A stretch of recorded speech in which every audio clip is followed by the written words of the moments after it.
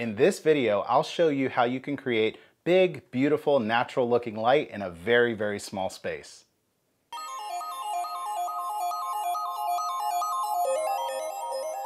Welcome back to The Breakdown. My name is Miguel Quiles. I am joined here in the studio today by Weronika, and we are going to be shooting in a very small, confined space. I've had a lot of people watching my videos that have said, well, Miguel, yeah, you could take all these great photos because you have this big, huge studio.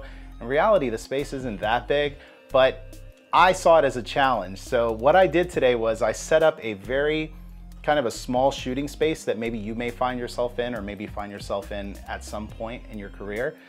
So what we did was we took white V-flats and we basically made a very small space. Now, the length of this V-flat to my wall is about 8 feet, but from the background that we're using right now, it's probably around 7 feet. So it's about 7 feet from this white wall to the pink Savage background. And then from the left to the right is probably, let's see, if I extend across, this is probably like 5.5 to 6 feet across. I'm not sure, give or take. So it's a pretty small space that we're gonna be shooting in right now. So what I wanna do is I wanna show you how to maximize this space to not only get really cool looking portrait, but to make it look like a big, beautiful, soft, natural looking light. Let's talk about our setup. We're gonna be shooting all of these with the Sony A6500, and I have it paired with a 50mm 1.8 lens. If you're looking to shoot portraits and you want something that is affordable, whether you're shooting with Sony, Nikon, Canon, doesn't matter, they always have a 50mm 1.8 lens that is usually really high quality for the price that you pay. So I'm using the 50mm. You can use it in such a tight space to shoot really close-up portraits, which is nice.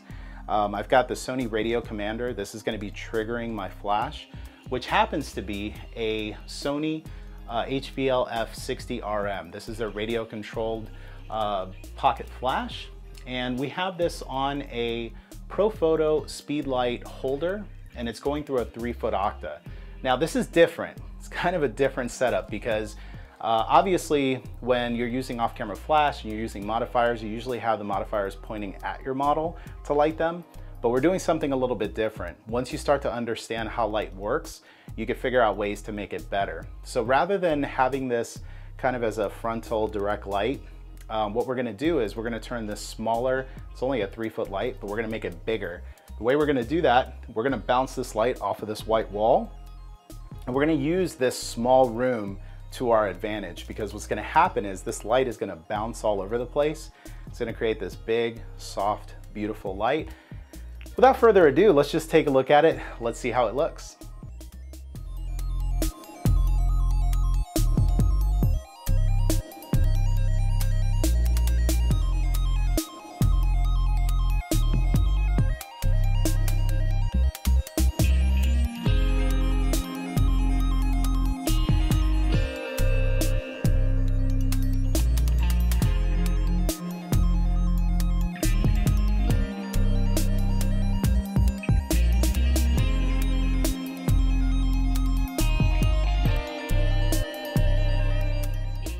All right, everybody, so that is how we shoot in a really small enclosed space. I would love to know what you guys thought about this. Leave it in the comment section below, and let me know if you have any questions as well while you're down there. Also, while you're here, make sure that you follow Weronika on Instagram. She's got a lot of great photos there, some of which we did in the past. Yeah. We got some other shoots that weren't part of a video, but definitely go check those out. And while you're here, make sure you subscribe to Adorama TV. They have new videos coming out all the time, as well as the Adorama Learning Center. There's a lot of articles about photography and videography, all kinds of cool stuff there. So make sure you check that out. Thanks for watching The Breakdown. I will see you guys in the next video. Bye, everybody. Bye.